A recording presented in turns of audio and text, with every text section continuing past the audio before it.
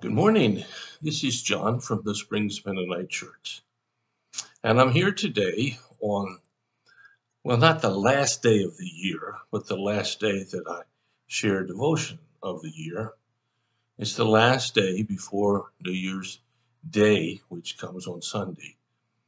And so I think it's appropriate here at the end of, end of the Christmas season and end of the year to share this passage with you that relates to what we've been talking about.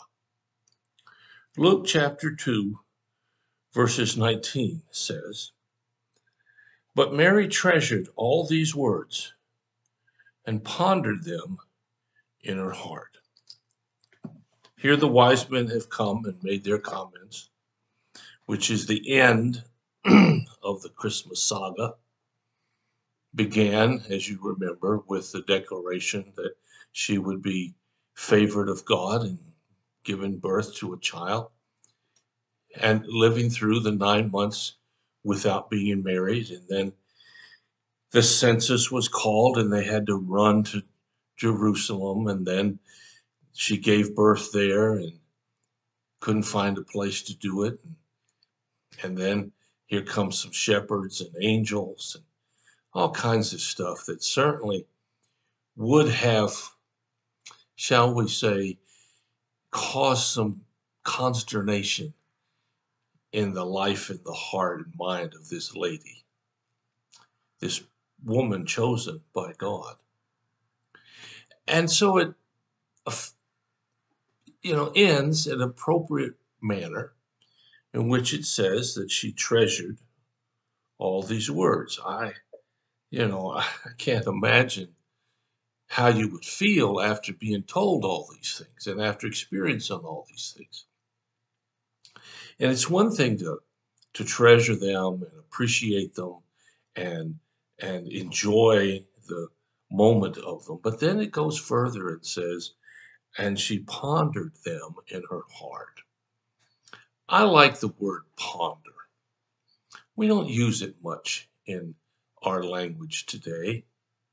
Ponder means to think about it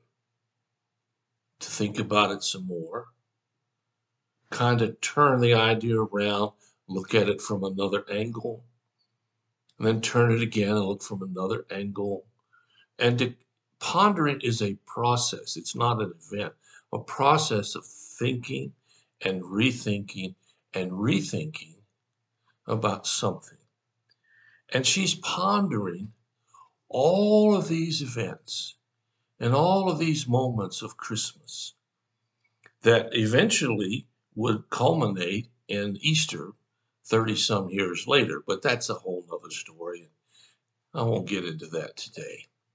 But the idea that she thought this experience was so profound, she wasn't going to let it go.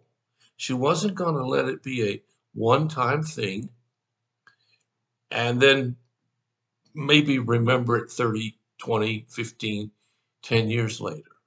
She kept it alive. To ponder something is to keep an idea alive. Now, that doesn't mean to worry.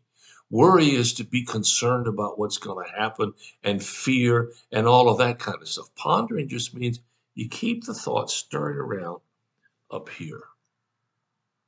And I think that's appropriate for you and for me. Here we are at the end of the year 2022. Next week, it's going to be 2023. And think about all the things that God has done in your life in this past year and in these past years. And keep those thoughts at the forefront of your thinking for the year 2023. Now, the Old Testament tells us that there are many commandments to tell this to your children. Tell this to celebrate this so your children will remember. The idea being the more we remember what God has done, the easier it is to see God at work in the present or in the future. You see, you and I have a very, very small vision point in our lives. We see the right now. Maybe we think we see the next little bit. That's why some of us keep calendars.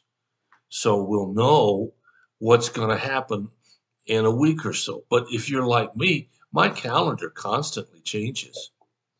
I mean, I had a doctor's appointment recently, and the weather report said it was going to be terrible weather. So I went ahead and canceled it, remade it for the month of January. And sure enough, the weather was terrible. But you know what? I don't know whether the weather's going to be any good that day in January or not. I just sort of assume that. Well, when we think about, when we ponder God's working in our lives, then we're prepared for whatever comes down the road. Mary had a lot to go through. Scripture doesn't tell us a lot, but can you imagine the burden of raising this child? I mean, how do you discipline God's son?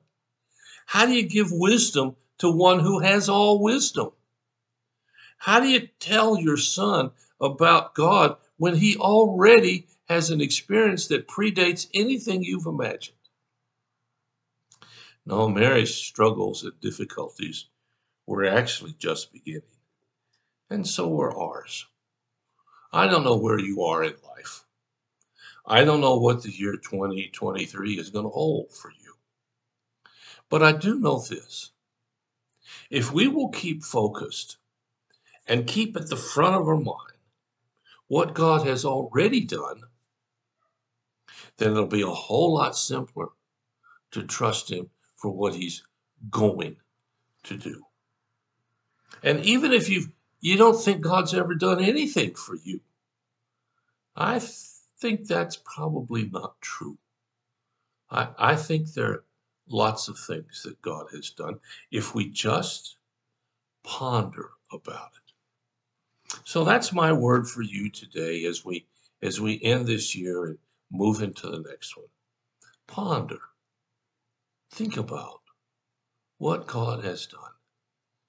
And you'll be blessed because of it, and your faith will be strengthened, and your ability to go through whatever comes up will be greatly increased. Well, thanks so much for listening to me today and this week and all this last year. I hope it's been a good one. I'll be back on Monday and share some other thoughts. If you have a need or a concern, let us know. We'll do whatever we can as fast as we can to help meet your need. Thanks for listening. Have a great weekend. God bless you.